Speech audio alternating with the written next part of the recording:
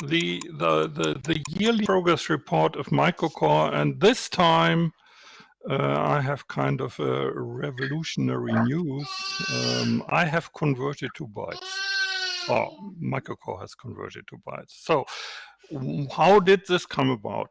I implemented IP, UDP, and ARP on microcore on a cell addressed machine, and it worked pretty efficiently. And it worked pretty efficiently because I did a lot of processing already in the FPGA. So the processor doesn't have to decide whether a message is meant for himself, but this is done by the FPGA. The FPGA knows, of course, what the broadcast address is, -1. It also knows its own IP address, or especially its own, how is this called? MAC address. And all the processing, like checking the CRC and inspecting the MAC target address, whether it is meant for my node, is done in the FPGA, and then there is just an interrupt if there is a message for this very node. And that works nicely. But looking at the amount of code needed for a full IP protocol stack implementation, I came to the conclusion that it would be much more efficient to realize byte addressing in microcore rather than recoding the entire protocol stack for cell addressing. Because a byte address processor can reuse most of MPE's IP protocol stack, thanks to Stephen and his implementation in the ARM software suite. So, byte addressing, microcore needs byte addressing, and I found a very nice implementation. Because it turned out that teaching microcore byte addressing did take much less time than the time I wasted during the past 20 years explaining why byte addressing is not needed at all. So that was just stupid from me. A new VHDL constant called byte address width has been introduced, and it may take the following values: 0, then there are no bytes. Everything as is as it was before. You get a cell addressed machine, and the data width may be any width, practically, from 10 bits up to given the present cross-compiler 32 bits, later on when the cross-compiler runs on 64-bit system, and this is why I wait for GeForce 1.0, it will compile up to a data width of 64 bits. If the byte address width is 1, then we do have 1 bit to address a byte, which means we have a 16-bit machine, and therefore data width has to be set to 16. And the same is, or the similar case is with the 32-bit machine. Their byte address width is 2, because you need to be able to address 4 bytes. And then you have to set data width to 32. The result of all of this is, as far as resource usage is concerned, a byte address machine needs about 10% more logic, which is, well, given the functionality, it's quite a bit. But it involves a lot of multiplexing bytes through the, I'm talking about 32-bit machine, through the 4 different positions, and that just eats up logic cells. But it works. The next topic, while I was there working on the internals, and after byte addressing, I had to revisit all my test suites I had written before, because now also needed to be capable to handle the byte cases. And then I finally stumbled across my test routines for signed, unsigned division and multiplication. And in the past, I have done this using a fuzzy approach, and that always left me with an uneasy feeling because I didn't test every case. So an exhaustive test routine that would test all possible numbers dividing a double integer dividend by a single integer divisor. And that test routine compiled into 1020 instructions, and therefore it would be executable by a 10-bit machine. And that's what I did. I made a 10-bit machine to execute exactly these tests. And this reduced the time needed for a full test. That means really 2 by the power of 30 tests will be done in about 5 hours. So that is manageable. And I could run a full test suite. And the result was very interesting. Basically, the test routine works as follows. I fetch the dividend, I fetch the divisor, I do a m divide mod, I multiply the quotient with the divider and add the remainder, and it should then be the same as the dividend, if it works correctly numerically. And so, yeah. If the result equals the dividend, we have a correct result and should have no overflow. And the following 4 cases may occur in the test routines. First, a correct result and the overflow bit is not set, so this is okay. A correct result, but the overflow set, this is an error, of course. An incorrect result with the overflow bit set, that's okay. And an incorrect result with the overflow not set, that is definitely an error. And in the full sweep, I detected several cases of error type 4, and I was able to fully debug the overflow generation code, and lo and behold, in the end, the code to set the overflow correctly was less complex than what I had before with errors in it. Okay, and that was it. Here, if you want to take a look at microcore and its current state, it is available on GitHub, and it also has a lot of documentation. That's it. Oh, thank you. Do we have any questions?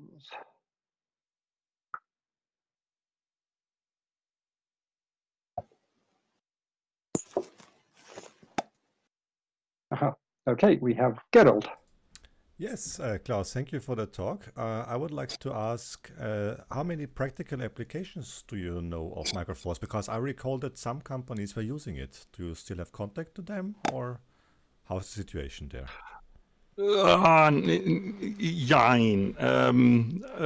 Lately, I made a presentation on the project I have been doing with microcore, and there were more projects than I thought of. So at least 6 large, substantial projects where microcore is in the very middle. And then there is one company, SpaceTech, in Immenstadt on the Lake of Constance. They are using microcore for the engineering model of a satellite, how do you call this? For the experiment for a satellite. But that's all. I'm not aware of any other company using it. Which of course I want to change. Okay, and next. Wait a second, I want to add this, which is something I want to change. And after visiting the German academia crowd of the new compiler approaches, I am pretty confident that this could be launched through the academic institutions and through students to get a hang of it. Next question from Bernd. Yeah, one thing I found when I implemented B16 is that the protocols you have to talk to the outside usually think about bytes, and that's why you implement bytes.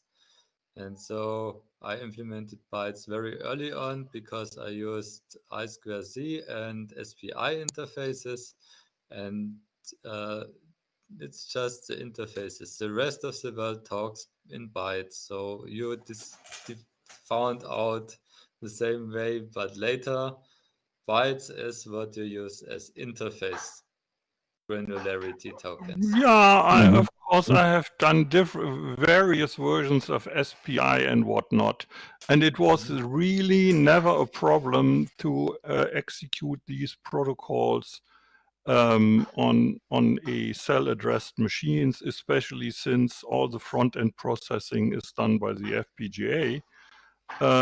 So the only valid argument that I accept for byte addressing is if there is a large software package that is really broadly used in industry, that is going to be programmed in bytes, and then you need a byte processor, or else you would have to, rewrite the entire software, which doesn't make sense. Yeah. Okay, and we have carry on. We have another raised hand from Howard. Yeah, hi. Klaus, excellent work. I love what you're doing. The test that you did with the 10-bit wide system that takes 5 hours, how confident are you if you create a 32-bit system that the test applies to that? Oh, I'm sure that it does, because all the cases that I caught in the 10-bit version will with numerically different, but with the same bit pattern, so to speak, will occur in other versions. And the basic routine, there are 3 instructions involved in signed and unsigned divisions. And there is an instructions to set up parameters. Then there is the single step instruction that you execute once for every bit, and then there is a final cleanup instruction. And the changes I had to make was in the last step that decides whether the overflow bit has to be set or not. And the situation will be the same for any bit widths, and especially this only applies to the bit step instruction, which always has been right. Excellent. Okay, thanks. Yeah, I have a question as well. As a relative newbie in the Forth community, what do you envisage as like the core use case for microcore? What's its kind of competitive edge against other processors? Yeah, the primary use case is complex embedded systems, where you do need an FPGA anyways, and then why not put the processor on it as well? So that saves you one multi-pin package and makes board layout easier as well. And then microcore has some features that other processors don't have. For one thing, you are absolutely free in defining the word widths with which you want to work. And so I found that very often I'm using 27 bits. Well, why? at some point I found that the internal block RAM memories in the FPGAs tend to be 9 bits wide, not 8 bits. And so why throw away this extra bit? And 3 times 9 is 27. So very often I work with 27 bits.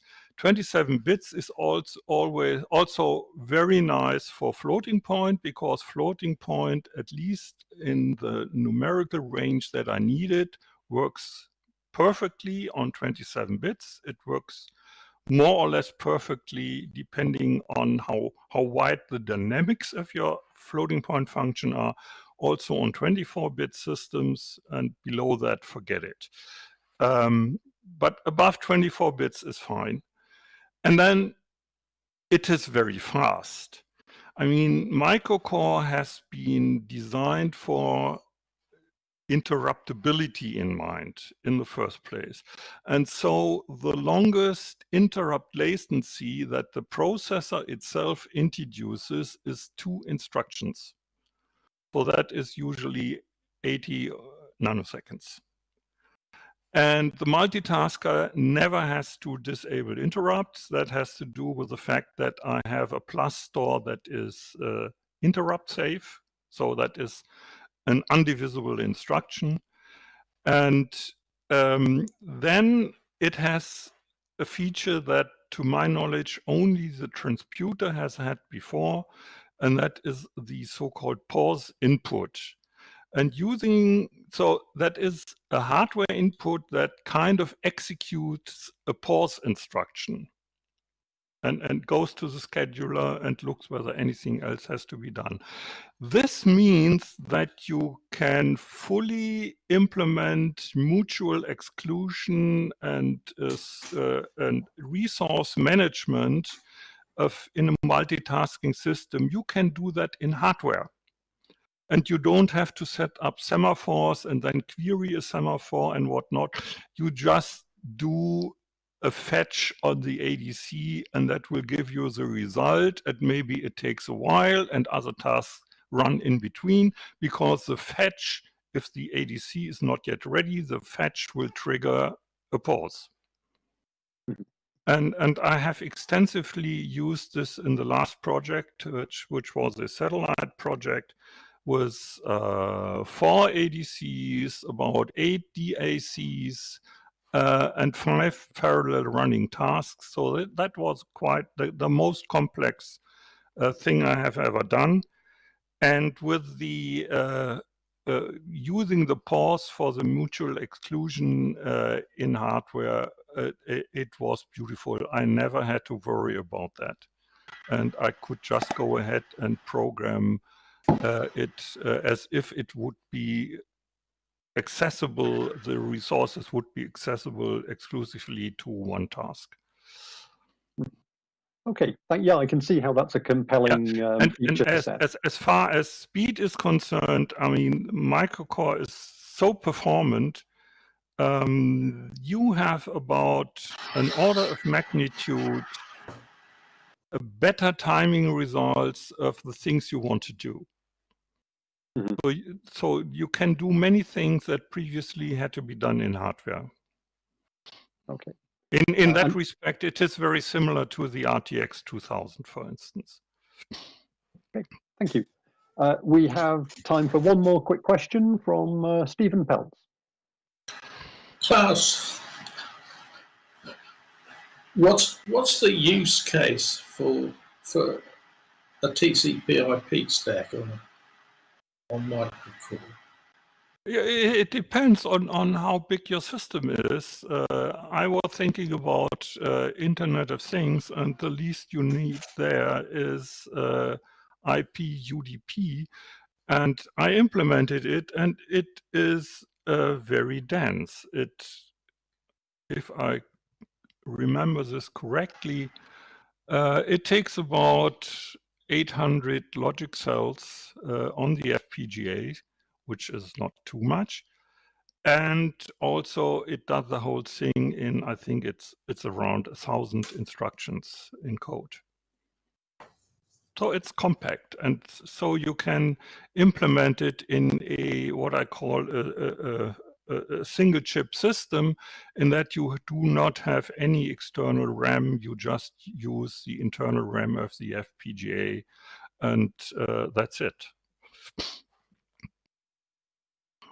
Okay, I'm glad to see the stack still moves along. So it's the other thing is that at one stage it was actually quite fashionable to put a little web server on the device. And To use put it for what on a device? Put a web server on a device. Okay. And use it for configuration. So it was essentially the technician setup tool. Yeah. Yeah, possible use cases. Anyway, I came to the conclusion that if microcore is going to be used for serious projects, it needs the IPs. I mean, at least UDP. Well, I'm sure you're right, and it also opens up opens up access to other byte-oriented protocols. None of us may love USB, but it is a fact of life. Now, yeah, that is one of the findings I did. When I started the project maybe 9 months ago or so, I thought that it will result in complicated code because I didn't have the byte access. And it turns out that this is not so. I mean, if you look at the code that are used to do the low-level stuff, so to speak, to unpack the IP packaging around the actual content of the message, it looks very different to your implementation, of course. But it is not a bit more complex or longer or less efficient. So in that respect, it was an interesting exercise, but as I said, I wasn't able to use your code. Only as a guideline to try to understand. Even if I didn't understand an RFC, I would look at your code and then things would become clear. Right, I think that's, yep, we're getting into kind of break time now, so well, thank you very much. Thank you for chairing the session, Glenn. That was wonderful.